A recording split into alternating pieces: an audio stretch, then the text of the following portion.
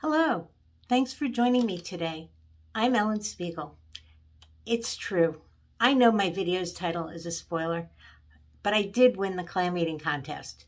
You'll hear the whole story today. It's really a fun story. For those of you who don't know me, I'm Ellen Spiegel. In addition to being a successful business owner and coach, I'm a recovering politician and an avid foodie. I love cooking. I love creating recipes. Once I even entered the Pillsbury Bake Off. I love eating. I love restaurants. I love watching YouTube videos about food. I just adore things food related, no matter what. It's one of my passions in life, which is probably why I'll never be thin, but that's neither here nor there. This is a story about a clam eating contest, what I learned, how some of the lessons from the clam eating contest have transformed my life, and how hopefully those same lessons can help transform yours. Let's dive in. The story takes place when I was 19 years old and returning to college for my sophomore year. I went to Cornell University, which is in the Finger Lakes section of New York State.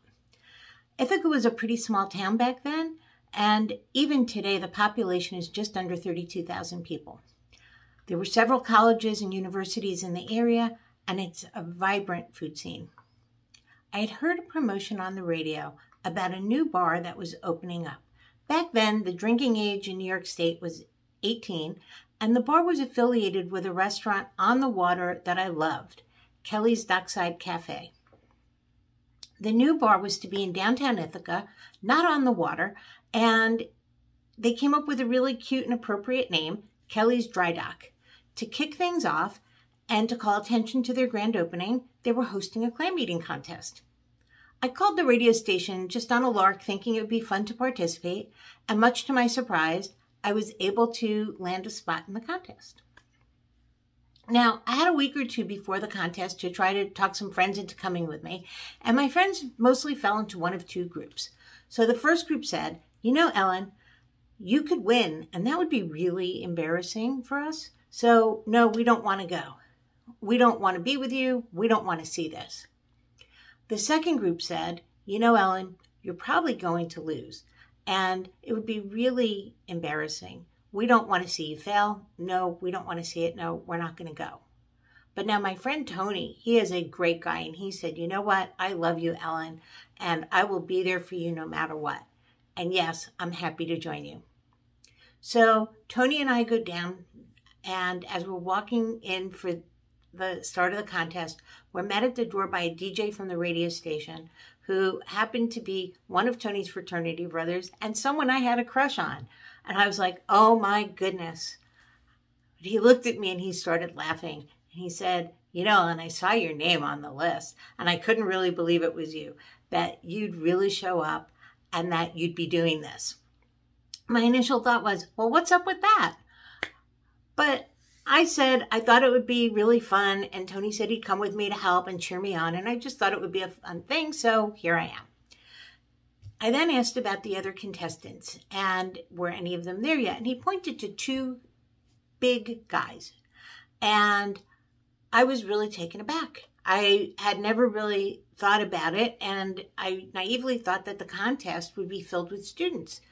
It turns out that wasn't the case. Tony and I sat down to wait for the contest to begin, and while we were waiting, I was watching people come in, trying to figure out the lay of the land and get an understanding of who my competitors were and how this was going to work. And as each person would come in, the cute guy at the door would point to the other contestants, and then he'd point to me, and every time he'd point to me, the other contestants would start laughing. And I felt like they were saying, "Oh my gosh, how could she even do this?" Turns out I was the only woman in the competition. I was also the only student, and I was probably the only person who weighed under 250 or 300 pounds. So the other contestants were big, big men. I think they were truck drivers and farmers, and I was getting really angry. And I turned to Tony and I said, "That's it. I have to win this." He looked at me and he said, "How could you possibly win this? How is it possible that you're going to beat those 9 burly men?" I replied, "I'm guessing I can outthink them." The thing is, if you think about the structure of the contest and the way the contest is going to work is that everybody had to eat 12 dozen clams, and whoever finished the clams first would win. And it wasn't a time contest. It was just a matter of who gets there first and who wins the race. These were steamed clams in the shell, and we'd also have to take the clams out of the shell in order to eat them. I thought about it and I said to Tony, the trick to winning this contest isn't going to be the person who can eat the most. It isn't even going to be the person who can necessarily eat the fastest. It's going to be the person who can get the clams out of the shell and pop them into the mouth the fastest. And he looked at me and he said, you know, Ellen, I think you're right. I think it's an interesting approach. So the next thing I did was I ordered a dozen clams. As I placed the order, Tony looked at me like I was crazy and he said, what are you doing? Why are you ordering a dozen clams? You're going to be eating 12 dozen clams in a very short amount of time. And I said, you know what? I need to be practicing this. I need to figure this out. I need to understand what I'm doing and how to get the clams out of the shell. So I get my dozen clams and I'm playing around with the different scenarios to see how I can get the clams out of the shell, because I determined that that was the key to my success. That was the most important part. That's what I had to focus on. And the more these other contestants would laugh at me, the more resolute I became. So now it comes time for the contest. And they lined us all up along a bar. There was a ledge, this very thin, narrow ledge right across against a wall. And we're lined up and there's these 9 Humunga guys and me. As we're set up, each person was given 2 stacks of 6 plates of clams. So we each had 6 dozen on this side, 6 dozen on this side. So we each had 12 plates of clams, 144 clams. So again, we're all lined up. There's the 9 Humunga guys and me. So it's big guy, big guy, big guy, big guy. Gosh, I can't even say it that fast. You get the point. 9 big guys, me at the end. So you get the point. Now a server comes around and she's being all cute and lighthearted and she says, so would you like some butter to go with your clams? And I looked at her and I said, yes, as a matter of fact, I would. And she asked how many little cups of butter I'd like. And I said, I'd like 10, please. And she looked at me and she said, 10? And I said, yes, 10, please. And everybody else, if they were asking for butter, it was 1 or maybe 2 little cups of butter. And she just looked at me like I was crazy. And I said, yes, 10 cups of butter, please. So she said, okay. She brings me the butter. So now I have on each side, I have a stack of plates. And then outside of it, I have a little ring with 5 little cups of butter. And comes time for the contest. And I don't remember, they blew a whistle or they said go, whatever it was, doesn't matter. So they get us started. And as they kick it off, I take my nails, my hands, and I always like to have long nails, and back then too, and in fact they were probably even a little longer then, dunked all 10 fingers into little cups of butter, then reached into the paper plates, scooped out 10 clams at a time, popped them into my mouth, swallowed, moved the clams down, the 2 shells that were left, moved them down to the next plate, proceeded, worked my way through. Guess how long it took me to finish? Guess how long it took me to eat 144 clams? Ready? It took me 120 seconds, 2 minutes on the nose. It was shocking. The guy who was the closest competitor to me was just on his 4th dozen. Everybody was shocked. Everybody was amazed. Everybody was stunned. In fact, I think I might have broken a record because I researched it at the time and I couldn't come up with anybody who had eaten clams faster. I don't know if it was a record, and if it is, I don't know if it's still there. I haven't researched it. I actually haven't thought about it in decades, but it was really, really fun, and it was quite an accomplishment that I learned an awful lot from. Afterwards, my friends who weren't there asked me, how did you do it? I replied, I analyzed the problem, I assessed my strengths and weaknesses, I leaned into my strengths, came up with a strategy to deal with my strengths and with my weaknesses. And that's how I won. And that's what my structure for change can do for you.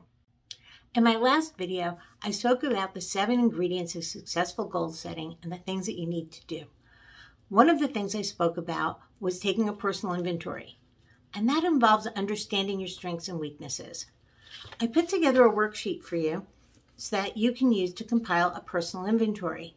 Kind of looks like a brochure, and it includes place for a date and for your purpose, so you can see how your strengths and weaknesses change over time, and you can tailor the worksheet for various situations. The worksheet lets you list out things like your greatest strengths, things you're proud of, your core values, things that are important to you, things that you should bear in mind as you're tackling problems and challenges and setting goals. In a few minutes, I'll tell you how to get a copy of this for free. In the meantime, I want to get back to talking about the underlying need for taking your personal inventory, because strengths, weaknesses, and situations change over time, and it's important to see how they interrelate. One thing that I find helpful in completing the exercise is using lists of values words. I found several on the internet. You can scan through the lists and see what words apply to you, either as a strength, a weakness, or something you admire, or something that you want to avoid and you don't want to be. I've put links to some of these lists in the comments section. In the example of the clam eating contest, some of the words that applied to me were resolute. I was determined to win and not to let people laugh at me. I was thoughtful. I thought I could outthink my competition. Achievement. I really, really wanted this achievement. Adaptability.